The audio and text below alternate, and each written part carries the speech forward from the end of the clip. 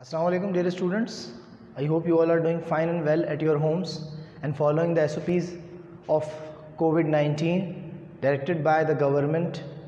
This is me Behroz Ahmed Khan, and as you all know that we have been studying mathematics, and we have studied chapter number 6, chapter number 7.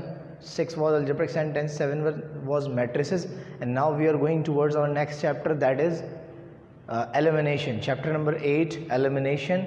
And it is your 8th chapter. You have studied 5 in the classes and 6, 7 and 8 in the virtual classes.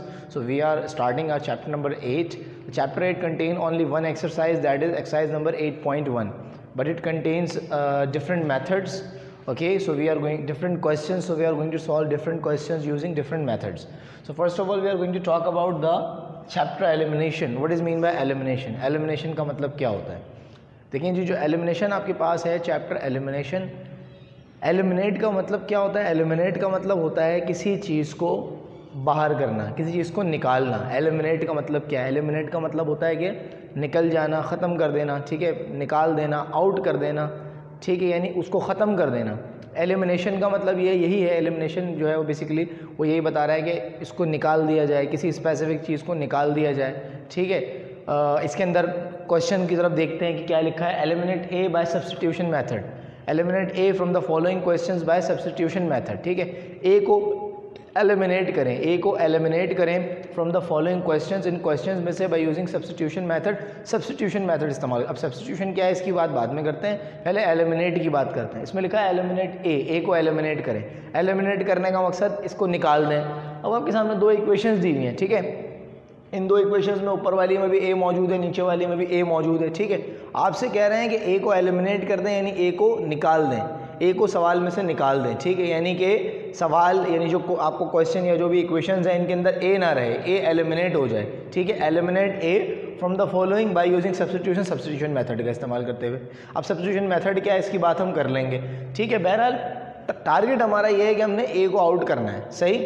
अब जैसे आप देख सकते हैं कि भाई इसमें ए दोनों जगह पे आ रहा है, ए को एलिमिनेट करना है। इसको हम एक तरह से ये भी कह सकते हैं कि इंडिपेंडेंट एक्सप्रेशन इंडिपेंडेंट ऑफ ए, ऐसी एक्सप्रेशन निकालनी है जो कि इंडिपेंडेंट ऑफ ए, यानी कि उसके अंदर ए ना हो, जो ए के बगैर हो, ए के बगैर हो, ठीक है। तो बगैर ए वाली इक्वेशन निकालनी है। देखिए सब्स्टिट्यूशन मेथड क्या होता है, ये आप बेसिकली पढ़ चुके हैं, ठीक है, आप इसको जानते हैं थोड़ा बहुत, और आप जब करेंगे इसको सॉल्व तो आपकी समझ में आएगा। सबसे पहले हमने कहा ये क्वेश्चन नंबर 1 है, ये क्वेश्चन नंबर 2 है। सब्स्टिट्यूशन मेथड में क्या होता है? सब्स्टिट्यूशन मेथड में ये होता है कि आपने किसी एक वेरिएबल को एलिमिनेट करना है, निकाल देना है, ए को।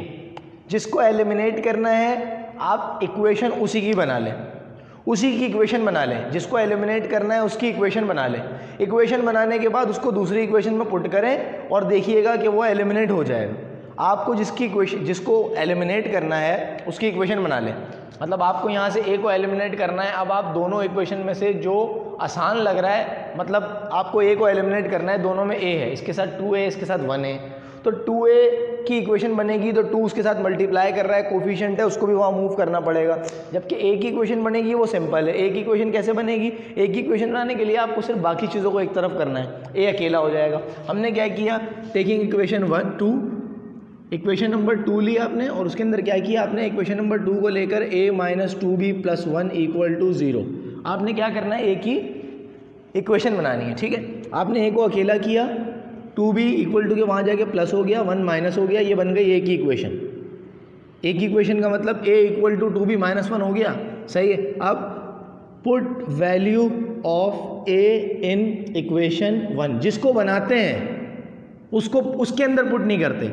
अगर इक्वेशन 2 को आपने लिया था और इक्वेशन 2 से आपने a की वैल्यू बनाई है, तो इक्वेशन 2 में पुट नहीं करेंगे, बल्कि इक्वेशन 1 में पुट करेंगे। समझ आ रही है? इक्वेशन 2 को आपने बनाया तो इक्वेशन 1 में पुट करें, 2a plus 3b minus 5 equal to 0। इसको आपने क्या किया, 2a की जगह आपने रख दिया 2b माइनस 1। ये देखिए a की जगह पे 2b माइनस 1 आ गया, plus 3b minus 5 equal to 0, ठीक है। अब इसको मल्टीप्लाई करें, 2 2 ज़ा 4b minus 1 plus 3b minus 5 equal to 0। अब आप देखें क्या होगा, अब ये होगा कि आपके पास 4b और 3b होगा 7b, माइनस 5 माइनस 1 हो गया माइनस 6 इक्वल टू 0। सही है। अब क्या होगा, 7b को अकेला किया, 6 को इक्वल टू के वहाँ ले गए, b को अकेला किया 6/7, ये आपके पास b की वैल्यू आ गई। ठीक है, अब ये जो लास्ट में आपके पास इक्वेशन बनी, b की वैल्यू जो आ गई, इस वैल्यू के अंदर आपके पास जो है वो बेसिकली जिसे कहते हैं हम a नहीं है, a जो है हमारे पास नहीं है, और ये जो एक्सप्रेशन हमने निकाली है ये a से इंडिपेंडेंट है। a से इंडिपेंडेंट का मकसद, a से इंडिपेंडेंट a का मकसद ये है कि इसके अंदर a नहीं है। अब a जो है वो इसमें से बाहर है, सही, a इसमें से आउट है, a इसमें से बाहर है, और ये a से फ्री है। ठीक है, थोड़ा सा करेक्शन करने की ज़रूरत है हमें। करेक्शन जो है वो ये होगी कि 2 2 4b होगा, और ये मल्टीप्लाई 2 1 2 होगा, इसको जो है वो मैंने 1 ही लिख दिया था, तो बस ये 4b और ये 7b हो गया, और ये -2 और -5 हो गया, -7 = 0। ठीक है, अब इसमें अगर आप चाहें तो b की वैल्यू निकाल सकते हैं, b = 7, वहाँ जाके प्लस हो जाएगा, और फिर ये 7b है, b 7 वहाँ जाके डिवाइड कर जाएगा, और 7 1 7 और 7 1 7, b की वैल्यू आ जाएगी 1। ठीक है, तो इस तरह से आपने b की वैल्यू निकाली, लेकिन आप ये बात जहन में रखें कि b की वैल्यू निकालना आपका टारगेट नहीं है। मैंने आपसे ये नहीं कहा, ना आपके सवाल ने आपसे ये कहा कि b की वैल्यू निकालें, आपसे कहा कि सब्स्टिट्यूशन मेथड से आप इसमें से a को एलिमिनेट कर दें, ऐसी इक्वेशन, ऐसा रिलेशन निकालें इसके अंदर a ना हो। तो a के बगैर रिलेशनशिप ये है, ये इक्वेशन है, ये हम जो आगे जा रहे हैं ये b की वैल्यू निकाल रहे हैं, लेकिन b की वैल्यू निकालना हमारा टारगेट नहीं था। समझ आ रही है आपकी? आपने सिर्फ और सिर्फ क्या किया, b को यहाँ से a को यहाँ से एलिमिनेट कर दिया। अब ये जो इक्वेशन बची आपके पास ये a के बगैर है, देख लें आप, इसमें a नहीं है, लेकिन ये मैंने आपको सॉल्व करके दिखाया कि इस तरीके से आप जो है वो अपने वेरिएबल की वैल्यू निकाल सकते हैं जो बच गया है, लेकिन आपने निकालना नहीं, ये कैलकुलेशन आपका टास्क नहीं है, ये सिर्फ आप जो है वो इसको सिंपल इक्वेशन के तौर पे आगे ले जा सकते हैं। बहरहाल ये आपका जो है वो रिलेशनशिप है कि जो a के बगैर है, देख लें आप, इसमें a नहीं। एक और सवाल सॉल्व करते हैं। ठीक है, इसको हमने उतारा, इक्वेशन 1 का नाम दिया, इक्वेशन 2 का नाम दिया। ओह मैंने क्या किया, ये 0 0, ये इक्वेशन 1 है, ये इक्वेशन 2 है। ठीक है, सबसे पहले आपने क्या करना है, सबसे पहले आपने जो है वो ये देखना है कि a यहाँ पहली वाली में सिंपल है, दूसरी वाली में 3 है, तो आप पहली वाली ले लें। ठीक है, टेकिंग इक्वेशन 1, इक्वेशन 1 को आपने लिया। ठीक है, उसके बाद क्या किया, इक्वेशन 1 को लेने के बाद आपने a को a - 2x + 1 = 0, a को अकेला किया, a = 2x - 1। ठीक है, ये बन गई, a की वैल्यू आ गई। Put value of a in equation 2 में पुट करेंगे, क्योंकि 1 को बनाया था तो 2 में पुट करेंगे। ठीक है, तो इक्वेशन 2 आपने ली, 3a + x - 3 = 0। सही, अब क्या होगा, a की जगह पे हम क्या करेंगे, 2x - 1 पुट करेंगे, प्लस x - 3 ऐसे ही रहेगा। अब क्या होगा, 3 2 6x, -3 1 3, प्लस x - 3 = 0। ठीक है, अब क्या होगा, 6x और x 7x हो गया, -3 -3 -6 हो गया, और = 0 हो गया। कोई प्रॉब्लम इसके अंदर? ठीक है, तो ये आपके पास 3 2 6x, 3 1 3, x + 3, और ये 6 और x 7x, -3 -6, ये आपके पास इक्वेशन आ गई। अब अगर आप चाहें तो आगे जैसे मैंने बताया था कि 7x = 6, x = 6/7, ये आप निकाल सकते हैं, लेकिन ये आपका टास्क नहीं है। ठीक है, बहरहाल ये आपका आंसर। अब देखें, ये वाली जो इक्वेशन आपके सामने आई है, ये इक्वेशन एक बार फिर a से इंडिपेंडेंट है या नहीं? ये इक्वेशन एक बार फिर a से इंडिपेंडेंट है, इस इक्वेशन के अंदर फिर से a नहीं है, तो हमारे पास जो है वो a एलिमिनेट हो गया। बहुत ही सिंपल। अब देखें, पहला सवाल मैंने आपको करवाया, दूसरा सवाल बहुत ही सिंपल है, आप कर सकते हैं। उसके अंदर आपने किसको एलिमिनेट, a को एलिमिनेट करना है। ठीक है, थोड़ी सी दूसरी इक्वेशन से करेंगे। ठीक है, सेकंड इक्वेशन में आपके पास जो है वो a सिंपल है, और पहली वाली में 4a है। ठीक है, ये आपको जो है वो अपनी बुक के अंदर आप चेक कर लीजिएगा, सामने बुक रखें तो आपको समझ में आएगा। तीसरे सवाल में भी आपको a एलिमिनेट करना है, पहली इक्वेशन में a सिंपल है तो a को अकेला कर लें।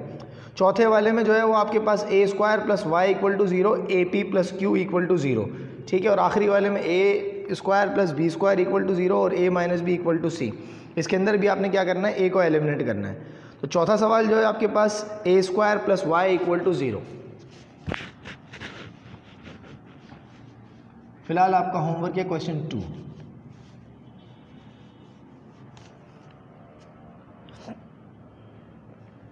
And AP + Q = 0। ठीक है, आपने क्या करना है, A को एलिमिनेट करना है, बिल्कुल सिंपल, कोई प्रॉब्लम नहीं है इसके अंदर। आप ये देख लें कि आपने कौन सी जो है वो इक्वेशन को बनाना है। ये इक्वेशन 1 है, ये इक्वेशन 2 है। मेरा ख्याल है ये वाला ज़्यादा आसान है। ठीक है, इस वाले को कर लें आप। ए पी प्लस, क्योंकि उसके अंदर स्क्वायर है तो स्क्वायर के अंदर से सिंपल ए निकालना मुश्किल होगा, इक्वल टू 0 आपने लिया, टेकिंग इक्वेशन 2, ठीक है, इक्वेशन 2 हम ले रहे हैं, सही, इक्वेशन 2 हम ले रहे हैं और इसके अंदर हमने क्या करना है, A P is equals to minus Q, ठीक है, और ए को अकेला किया, माइनस क्यू पी जाके डिवाइड कर गया, तो ए का आंसर आ गया माइनस क्यू अपॉन पी। अब आप क्या करेंगे, put value of A in equation, कौन सी, इक्वेशन नंबर 1, सही, तो ए square plus Y equal to 0, ये हो जाएगा ए स्क्वायर की जगह माइनस पी अपॉन क्यू का square plus Y equal to 0। आपको पता है जब भी माइनस की वैल्यू का स्क्वायर होता है तो प्लस हो जाता है, P square upon Q square plus Y equal to 0, ये हो गया आपका आंसर। इसके अंदर आप देख सकते हैं कि आपके पास कोई भी जो है वो ए मौजूद नहीं है, बिल्कुल सिंपल आपके पास जो है वो बगैर ए के ये आंसर आ चुका है।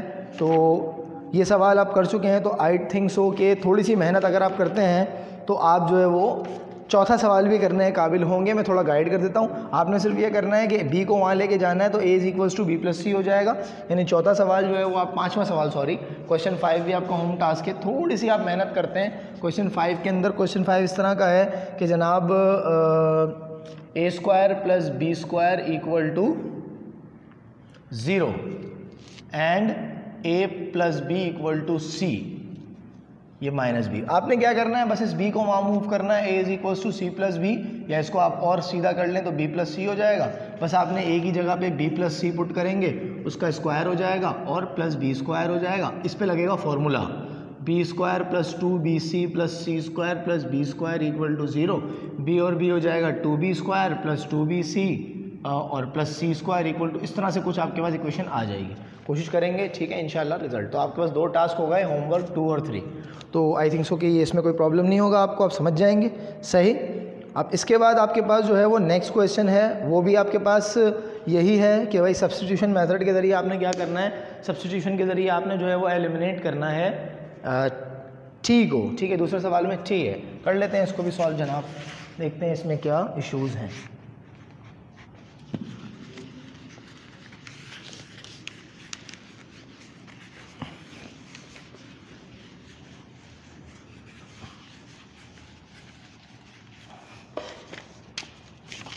एलिमिनेट टी, क्वेश्चन नंबर आपके पास है 2।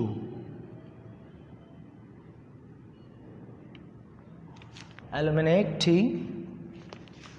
फ्रॉम द फॉलोइंग इक्वेशंस, ठीक है, चलें करते हैं। तो पहला सवाल आपके पास जो है वो तो बहुत ही सिंपल है, y is equals to 2/5t, और दूसरा, और इसके साथ जो है वो x is equals to 1/2t, ये हो गया, ठीक है, बहुत ही सिंपल। आपने क्या करना है, t को एलिमिनेट करना है। हमने कहा जिसको एलिमिनेट करना होता है इसको इक्वेशन बना लेते हैं, पहली इक्वेशन ये हो गई, दूसरी हो गई। देखिए अब यहाँ पे t के दोनों के साथ, t के साथ जो है वो कोई ना कोई नंबर मौजूद है, तो आप कोई सी भी इक्वेशन ले लें, नो प्रॉब्लम। टेकिंग इक्वेशन 1, ठीक है, y is equals to 2/5t। आपको किसकी इक्वेशन बनानी है, t को एलिमिनेट करना है, t की इक्वेशन बनानी है, तो आप क्या करें, y यहीं पे रहेगा, 5 यहाँ डिवाइड कर रहा है, यहाँ के मल्टीप्लाई करेगा, और 2 यहाँ, मतलब आप समझ रहे हैं मैं क्या कह रहा हूँ कि भाई y यहीं पर ही है, 5 यहाँ डिवाइड कर रहा है, यहाँ y के बाद आके मल्टीप्लाई, और 2 वहाँ ऊपर t से मल्टीप्लाई कर रहा है, y के बाद आके डिवाइड करेगा। यानी आसान ज़बान में ये कह लें कि ये जो फ्रैक्शन है इक्वल टू की दूसरी तरफ जाएगी तो पलट जाएगी, ठीक है, और t हो जाएगा अकेला। जब ये फ्रैक्शन इक्वल टू के दूसरी तरफ जाएगी तो पलट जाएगी, डिवाइड वाला मल्टीप्लाई में, मल्टीप्लाई वाला डिवाइड में, तो t की वैल्यू आ गई 5/2y, ठीक है। अब हमने क्या करना है, put value in equation number, कौन सी बनाई है हमने, पहली बनाई है, दूसरी में पुट करें, ठीक। x is equals to 1/2t, x is equals to 1/2t की जगह क्या आ जाएगा, 5/2y आ गया, ठीक है। अब 5 1 ज़ा 5, 2 2 ज़ा 4y, ये बन गई इक्वेशन। इसमें a नहीं है, बहुत ही सिंपल, नो प्रॉब्लम, ठीक है जी। इसके बाद नेक्स्ट क्वेश्चन करते हैं, दूसरा आप कर लेंगे इंशाल्लाह, तीसरा वाला मैं करवाता हूँ आपको, ठीक। तीसरे वाले में उन्होंने कहा कि ay plus t equal to 0, bx minus at equal to 0, ठीक है जी। टी को एलिमिनेट करना है, कोई बड़ा मसला नहीं, कर लेंगे अभी एलिमिनेट। क्या करना है सबसे पहले हमने जो है वो इक्वेशन कौन सी लेनी है, इक्वेशन आपके पास देखें इसके साथ ए के साथ वाई, इसके साथ ए के साथ टी है, दोनों में ए के साथ कुछ ना कुछ है। टी को एलिमिनेट करना है ना आपने, ठीक है, टी को एलिमिनेट करना है तो टी को फोकस करें, यहाँ पे ए नहीं, टी को एलिमिनेट करना है। इसमें टी के साथ ए है, इसमें टी अकेला है, तो अकेले वाले को कर लें, वो ज़्यादा ईजी होता है, ठीक है। इसमें टी अकेला है तो पहली इक्वेशन ले लें आप, टेकिंग इक्वेशन 1, ठीक है, ए Y plus T equal to 0, A Y equal to मतलब टी को तो पॉजिटिव रखना है ना, तो टी को यहीं रखें, ए वाई वहाँ जाके हो गया माइनस। समझ में आ रही है बात, ये ए वाई यहाँ पे पॉजिटिव था, जब वहाँ जाएगा तो माइनस हो जाएगा, तो टी की वैल्यू आ गई माइनस का ए वाई, ठीक है, बिल्कुल सिंपल है। अब क्या करना है, अब आपने ये करना है कि put value of T in equation number 2, क्योंकि आपने 1 बनाई है, B x minus A T equal to 0, ठीक है, B x minus A T, B x minus A T, T आपके पास है माइनस का ए वाई इक्वल टू 0, ठीक है, बी एक्स ऐसे ही रहेगा, माइनस माइनस तो प्लस हो गया, ए स्क्वायर वाई इक्वल टू 0, ये देखें आपके पास ये इक्वेशन आ गई, इसके अंदर आपके पास कोई टी मौजूद नहीं है, ठीक है। इस तरह से आपने जो है वो क्वेश्चन नंबर 1 किया। क्वेश्चन नंबर 2 मैंने आपसे कहा कि आप कर सकते हैं, ठीक है। क्वेश्चन नंबर 3 भी आप कर, B3 तो मैंने करा दिया, ठीक है, क्वेश्चन नंबर 3 तो मैंने आपको करवा दिया है, ठीक है। उसके बाद अब क्वेश्चन नंबर 4 की बात कर लेते हैं। क्वेश्चन नंबर 4 देखें, दिखने में जो है वो थोड़ा सा यानी आपको डिफ़िकल्ट लग रहा होगा क्वेश्चन नंबर 4, लेकिन क्वेश्चन नंबर 4 जो है वो इतना ज़्यादा डिफ़िकल्ट नहीं है। इसके अंदर थोड़ा सा आपके पास इक्वेशन इस तरह से दी हुई हैं कि अगर आप चाहें तो ज़ाहिर है कि मैं उसको उतार लेता हूँ। V F is equals to we I plus G T, ये फ़िज़िक्स की जो है वो लॉ आ गया आपके पास, न्यूटन्स लॉ ऑफ मोशन आ गए, ठीक है, equations of motion, sorry Newton's equation of motion आ गई हैं, ठीक है। आपने करना क्या है, आपने इसके अंदर से जो है वो टी को एलिमिनेट करना है। तो देखें इसके अंदर जो है वो टी स्क्वायर है, इसके अंदर जो है वो इसके साथ जी भी है, ये इक्वेशन 1 है और ये इक्वेशन 2 है, इसके अंदर टी स्क्वायर है, इसके अंदर सिंपल टी है, ठीक है, जी इसके साथ जी और 1/2 भी है, इसके साथ सिर्फ जी है, तो इस वाले को आप क्या करेंगे, इक्वेशन को आप बना लेंगे, ठीक है भाई। अब क्या होगा, अब आप करेंगे टेकिंग इक्वेशन 1, सही, वो आपके पास क्या है, V F is equals to we I plus G T, T की इक्वेशन बनानी है, V F minus we I equal to G T, ठीक है जी, V F minus we I upon ji equal to T. क्या दुरुस्त किया है मैंने, सबसे पहले वी आई यहाँ आके माइनस हुआ, उसके बाद फिर टी आके जी आके डिवाइड हुआ, टी अकेला हो गया, टी की इक्वेशन बन गई V F minus we I upon जी। अब क्या करेंगे हम, अब इसको पुट करेंगे इक्वेशन नंबर 2 में, put value of T in equation 2, ठीक है। इसके बाद क्या होगा जनाब, इक्वेशन 2 उठाया, S is equals to we I T plus 1/2 G T 2, ठीक है भाई, S is equals to we I, T की जगह क्या आएगा, V F minus we I upon ji plus 1/2 G T square, V F minus we I upon जी और इसका square. यहाँ तक कोई प्रॉब्लम, ये तो बिल्कुल आपके पास देखें पुट हो गई वैल्यूज। अब क्या करना है आपने, देखें थोड़ा सा कैलकुलेशन करना है आपने, ठीक है, वी हो जाएगा वी एफ वी आई, ठीक है, ये हो जाएगा वी आई का स्क्वायर, सही, और यहाँ इसके नीचे जी रहेगा, ठीक है, वी एफ वी आई और we I square divide by जी, या वी एफ कर लें जैसे भी, और ये हो जाएगा 1/2, ठीक है, 1/2 भी ऐसी रहेगा, जी भी ऐसी रहेगा। प्रॉब्लम, अच्छा जी जो है वो आप ऐसा करें कैंसिल कर दें, तो जी तो गया, ठीक है, बल्कि नहीं कैंसिल नहीं होगा ना जी तो अभी, क्योंकि जी तो अंदर पहले स्क्वायरिंग है, सॉरी, तो जी तो अपनी जगह रहेगा, असल में ये पहले स्क्वायरिंग अप्लाई होगी, फार्मूला लगेगा, ठीक है, फार्मूला लगेगा V F square minus 2 V F we I plus we I square, ठीक है, फार्मूला लगेगा ए square minus 2 A B plus B square का, ठीक है, तो ये हो गया, और डिवाइडेड बाय नीचे आ जाएगा जी का स्क्वायर, सही। अब नेक्स्ट स्टेप में क्या होगा, V F we I minus we I square upon जी, ठीक है, और इधर हो जाएगा आपके पास 1/2, ठीक है। देखें अब देखें ये जी है और ये जी स्क्वायर है, तो जी में से जी स्क्वायर में से 1 चले जाएगा, यानी आप समझ रहे हैं मैं क्या कह रहा हूँ, ऊपर एक जी है नीचे 2 जी, तो जब एक जी 2 में से माइनस करेगा तो नीचे सिर्फ एक बचेगा, यहाँ बचा आपके पास V F square minus 2 V F we I plus we I square, और नीचे आ जाएगा क्या, नीचे आ जाएगा खाली जी, ठीक है। अब क्या होगा, अब आप जो है वो इसको मज़ीद आगे लेके आ जाएं, ठीक है, आगे आपके पास समझें कि V F we I S is equals to V F we आई, ठीक है, minus we I square upon ji plus, अब ये 2 इससे मल्टीप्लाई कर जाएगा, V F square minus 2 V F we आई, ठीक है, और प्लस वी आई स्क्वायर, ठीक है, और इधर आ जाएगा 2g। अब आपने इनको प्लस करना है तो डिनोमिनेटर सेम करना है, डिनोमिनेटर सेम करना है तो इसको 2 से मल्टीप्लाई करेंगे, सही, तो ये हो जाएगा 2 V F we I minus 2 we I square divided by, अब डिनोमिनेटर तो सेम हो गया 2g और प्लस वी एफ स्क्वायर, वो आगे वाला तो सेम रहेगा, V F square minus 2 V F we I plus we I square, ठीक है भाई। अब क्या होगा देखें, अब ये 2 V F we I 2 V F we I cut गया, माइनस 2 वी आई स्क्वायर, एक वी आई स्क्वायर बचा, समझेंगे ये 2 वी एफ स्क्वायर और 2 वी आई स्क्वायर जो है वो आपके पास माइनस में 2 है और प्लस में 1 है, तो जब माइनस प्लस माइनस होगा 2 में से एक जाएगा तो माइनस का वी आई स्क्वायर बचेगा और प्लस का वी एफ स्क्वायर बचेगा और इधर 2g आ जाएगा। अब थोड़ा सा इसको अरेंज कर लेते हैं, मतलब वी एफ स्क्वायर पहले लिख रहा हूँ, माइनस वाली वैल्यू बाद में लिख रहा हूँ, उसको 2g कर दिया, उसके बाद क्या होगा, उसके बाद ये होगा कि अब 2g को आप इसके पास लें, 2gs equal to V F square minus we I square, और ये एक्सप्रेशन आ गया, इसके अंदर t नहीं है। और बेटा अगर आप इसको ध्यान से देखेंगे ना तो ये न्यूटन का थर्ड लॉ ऑफ मोशन भी बन गया है, ठीक है, ये न्यूटन का थर्ड जो है वो आपके पास इक्वेशन ऑफ मोशन भी बन गई है, उसमें 2as होता है, इसमें 2gs है, ठीक है, क्योंकि बेसिकली एक्सेलरेशन की जगह ग्रेविटी यूज़ हुई है, लेकिन ये इक्वेशन वही है, ठीक। तो ये हमने चौथा भी कर लिया, तो आपका होमवर्क इसमें तो ज़्यादा है ही नहीं, समझे, इस सवाल में तो आपका होमवर्क सिर्फ और सिर्फ क्वेश्चन नंबर 2 ही रहा, तो बस 2-3 सवाल आपको करने के लिए दिए हैं, ठीक है। तो इस तरह से हमारा सब्स्टिट्यूशन मेथड कंप्लीट हुआ है, जिसके अंदर इक्वेशन बना के दूसरे में पुट करते हैं। नेक्स्ट क्लास में इंशाल्लाह कंपैरिजन मेथड और आगे फॉर्मूले वाले सवाल कंटिन्यू करेंगे, ठीक है। इसको होमवर्क को कंप्लीट करें, अपना ख्याल रखें, ठीक है। नेक्स्ट क्लास में नेक्स्ट लेक्चर में मुलाकात होगी। खुदा हाफिज़।